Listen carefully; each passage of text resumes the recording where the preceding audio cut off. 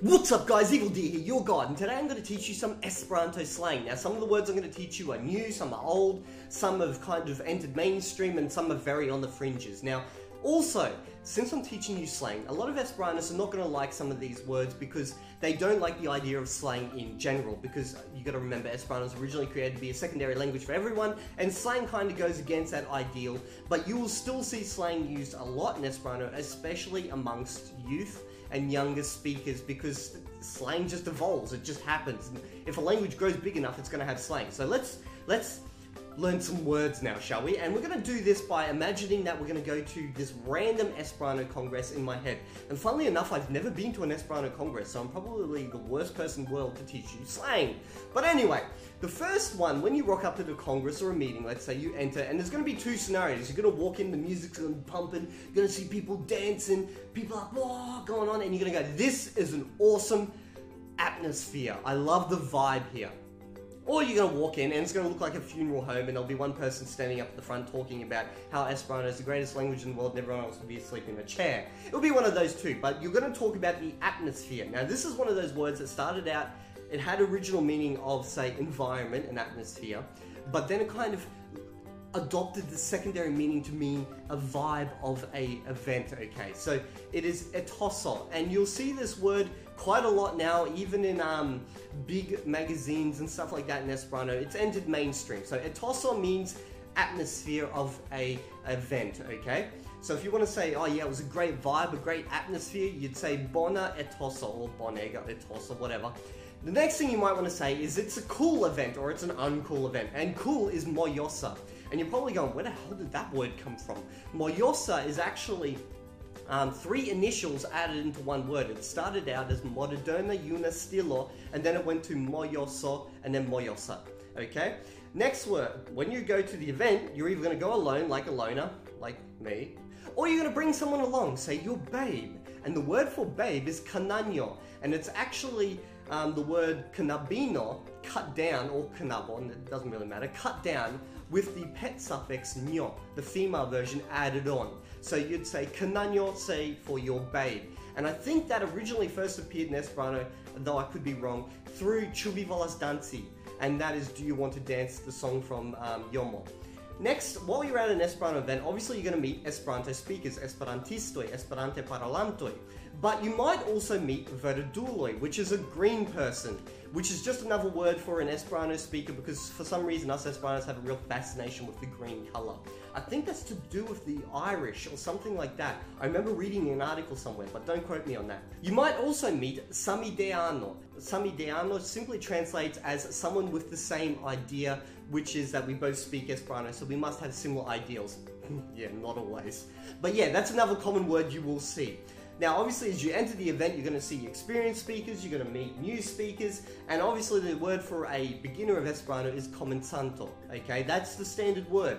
But you might also see the word bonantagulo, which means good day person. And the reason they do that is because it's basically just implying, and this is a little bit derogative, that you don't know how to say anything really apart from good day, my name is blah blah blah, the most basic thing. So bonantagulo. But you might also meet a kiel vi faratasulo, which is exactly the same as bonantagulo. But both of them are a little bit derogative, and I avoid using those words because I don't want to make people feel bad because that's all they know how to say. But you will see them every now and then. Now obviously as a beginner response to you, some of the things they're going to say are going to be volopukajoj or volopukajo. And that basically just means it's Greek to me, or I don't understand, it has no meaning, it's senseless jibber jabber. And it's funnily enough, that's actually the ajo, which means thing, and volopuko, which is another created language that came before Esperanto. So Esperanto is actually used as a semi, not an insult, but to say something that doesn't make sense. We actually point to a previous created language. How ironic is that, I suppose? So while you're at the event, you're going to walk around, you're going to meet lots of different people. One of the people you might meet is a geeko, which is a geek, as you know, someone who's fascinated in a particular subject and usually excels at it. You might also meet otaku, which is pretty much the same as a geek, geeko. However, they're usually the type of people that lock themselves in the room and really focus on that. They're like geeko on a hardcore scale. You might also meet nerdo, which, as you could imagine, means nerd. Now, obviously, geeko, nerdo, otaku, they're all kind of, they can kind of all like merged, they're a little bit ambiguous, just like English. The slang, it's just how it is. Every now and then you'll meet a katsula, which basically translates as dickhead. Now it's not as insulting as the English one, or the English use of the word. It's more kind of like playful. You'll see it a lot, katsula, all the time. Don't get insulted by it. You may also meet dando. Now dando originally is like a really old word that came from English, and it's been around since the beginning of Esperanto. And every now and then its usage goes up and then disappears, and it comes up and down, up and down.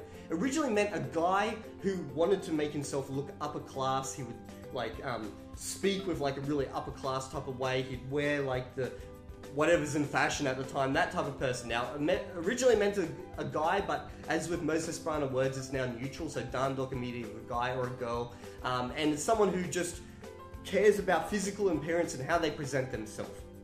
You might, actually, no you won't. You will never meet this person at an Esperanto event.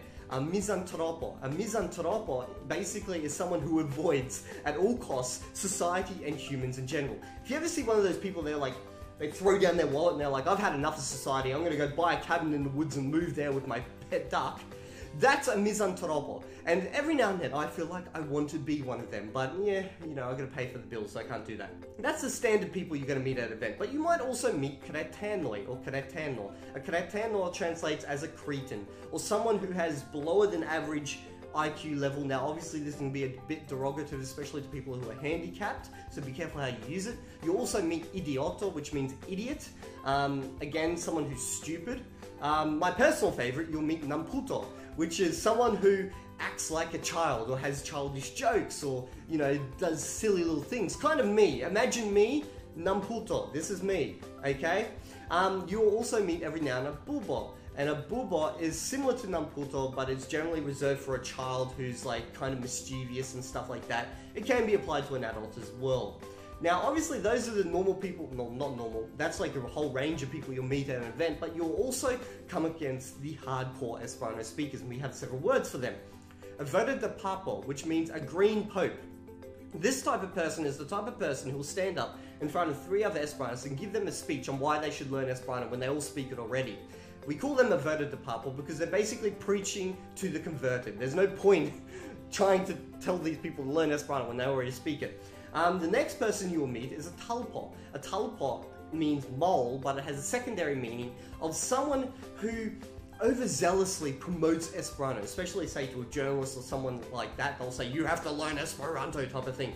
And generally you only reserve this word for people who are so overzealous that it actually puts other people off of learning Esperanto, so it's kind of counterproductive. You'll also see oldulo. Now, oldulo comes from olda, which means old, the same as malyuna. Now, olda, you think comes from the English old. Well, actually, no, it comes from ido.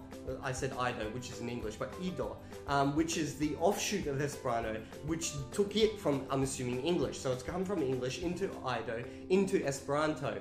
And oldulo, although it means an old person, it's generally got like a kind of a secondary meaning, which is kind of like a little bit eccentric and stuff like that. Because if you just wanted to say an old person, you'd say malyunulo. However, if you say oldulo, you're adding that extra little bit of sense of being a little bit eccentric and stuff like that.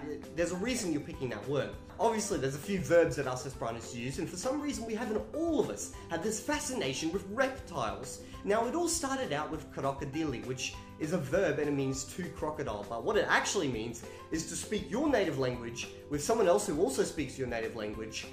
So I speak English with another English person in an Esperanto event when we should be speaking Esperanto, because it's used kind of in a, not really derogative, but it's used in the way of you shouldn't do that, because imagine if a journalist walks in and they want to do like an article on Esperanto and they see 2 people speaking English in an Esperanto event.